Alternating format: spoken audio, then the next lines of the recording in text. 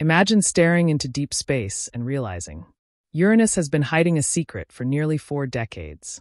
NASA's James Webb Space Telescope has just uncovered a brand new moon orbiting the icy giant, something even Voyager 2 missed during its legendary 1986 flyby. This mysterious object, now called S/2025 U1, is only about 6 miles wide. So tiny and faint, it escaped every telescope until Webb's powerful infrared eyes caught it on February 2, 2025. What's even stranger, Uranus already has one of the most chaotic moon and ring systems in our solar system. And this discovery hints that there may be even more unseen worlds orbiting in the shadows. Astronomers say the new moon lies between Ophelia and Bianca, locked in Uranus' delicate web of gravity. A system so complex, it blurs the line between moons and rings. So here's the question. If Uranus has been hiding moons all this time, just imagine, what else is still waiting to be discovered out there?